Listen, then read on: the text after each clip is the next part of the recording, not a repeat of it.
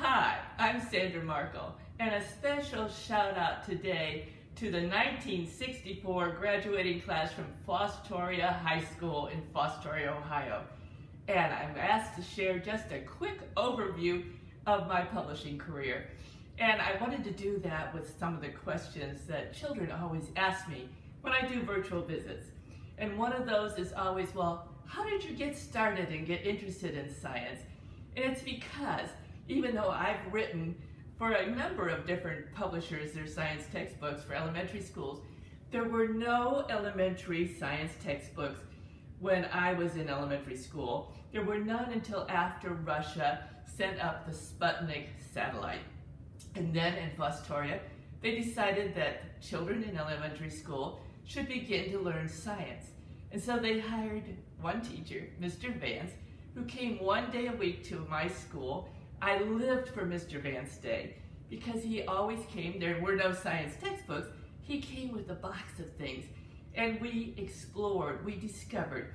We had magnets and batteries and bulbs, and we looked at things like air pressure, like taking plastic plates and putting a paper towel right in the middle of it, and knowing that air pressure is down and in and up, so you could take a glass almost full of water and put that paper towel so it has a nice seal and the plate right over that glass, and then you could hold it just long enough to turn it over, and you'd be able to see that less air pressure inside and more underneath made science magic. Well, that was something that was always for me to do, not only for teaching for about 10 or 11 years, but when I was Ms. Wiz on television. And in fact, my very first published book was about winter science activities. Growing up in Fostoria, Ohio, I had lots of winter to explore and have activities. And my first scholastic books were all science, fun, activity kinds of things. So then they asked me, what was your most exciting experience researching your books? Well, that's hard to choose. There were a lot. I did a lot of things with NASA. And so I had a chance to actually be under one of the shuttles when they were repairing it. Every tile on the shuttle was unique, and they had to replace any that fell off. I had a chance to be in the shuttle trainer. I had a chance to try out the manned maneuvering unit, the tester that they had that they would then fly in space. And when Sally Ride became the first U.S. woman in space, I had a chance to be with the families and the press at the closest you could be to that launch. And the ground shook and the air shook, and it was amazing. But also amazing and very exciting was I had a chance to go 3 times to Antarctica. There I am at the South Pole. I also took the Bowling Green flag. Any of you that went to Bowling Green State University, I also shared that. I may still be the only alumni that has been to the South Pole. I certainly was then. But one of the exciting things was I was there one whole winter when we had a little bit colder weather than Fostoria. We averaged minus 50 to minus 70. We hit minus 129. But of the 2 summers that I was there, I had a chance to camp out with 60,000 plus Adelie penguins. And one of those trips, I was there with 2 women scientists, and all of a sudden, a whiteout happened. So the winds were so strong that all of the little sort of glitter dust snow, which is the way snow was there, was so thick you could barely see in front of your face, and we could barely stand up in it. It was too strong a wind for them to send a helicopter for us, too far and too dangerous for snowmobiles, so we had to be there. And by the time we got to our pup tents where we had our sleeping bags, they were shredded. We managed to link arms and get our sleeping bags one by one into our supply hut. Now that was wood about waist high with big metal arches and stronger canvas over the top.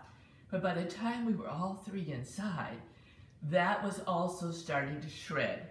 So all I could do was take off my heavy boots, leave all the rest of my many layers on, get in my sleeping bag, and pull it over my head, and stay that way for 12 hours while the snow blew in and the snow blew out before the storm stopped and they could rescue us. But I survived because here I am. And I have done a number of books on Antarctica based on that.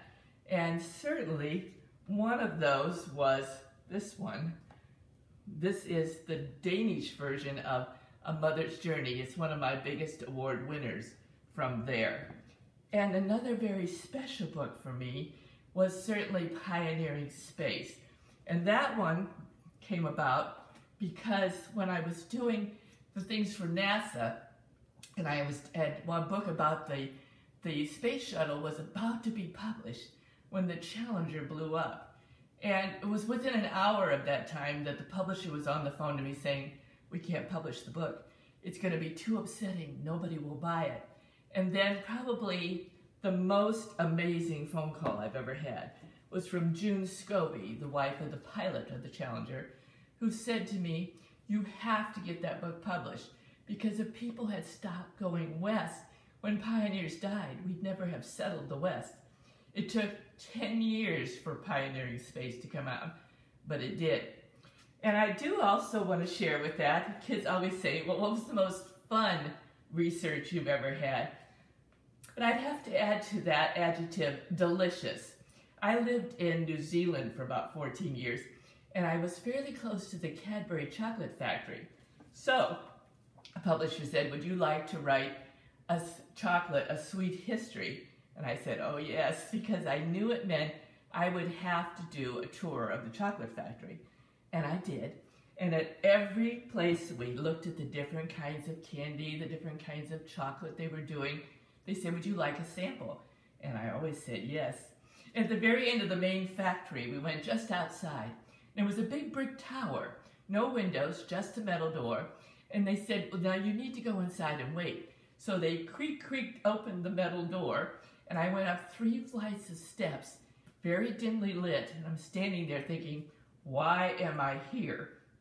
And then bright lights came on, and what I thought was the ceiling wasn't. It opened, and a huge, wider than I can stretch my arms, waterfall of melted chocolate flowed past me.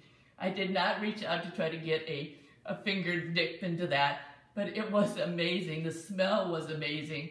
It was a very special experience. And then I want to tell you, because kids always say, what is your favorite books to have worked on? I'm going to go right over here and show you my very special series. And that is, What If You Had?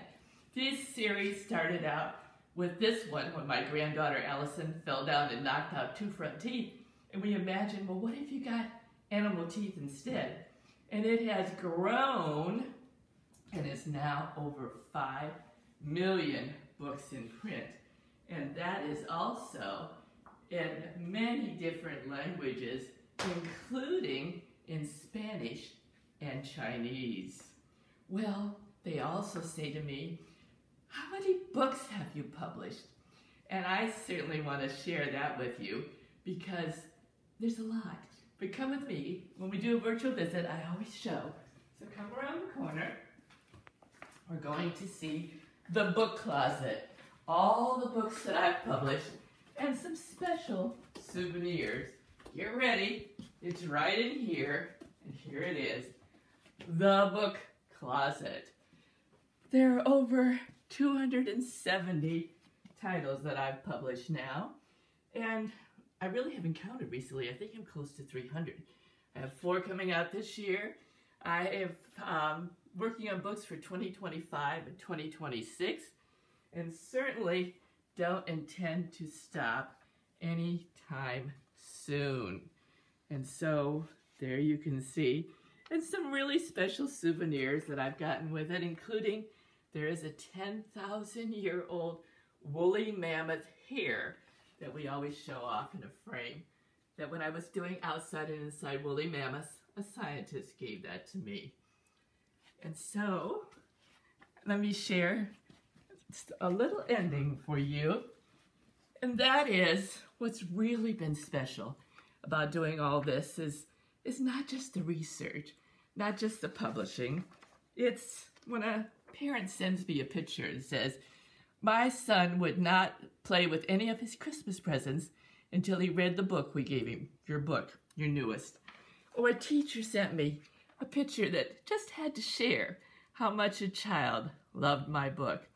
Or a little boy stopped by to see me when I was at a school and said, oh, can you help me get one of the books because I've worn it out? Of course, I sent it to him. Or the bat expert I called to interview and found out that she said, I'm a bat expert because one of your books got me interested in bats. So, yes, this is a brief overview of what I've done. But when we were graduating, somebody, probably Mrs. Link, said we were a class that was going to make a difference. And I'm not going to stop. And you shouldn't stop. With your family, with your neighbors, with your career mates, wherever you can, let's keep making a difference. Great to be with you. Bye-bye.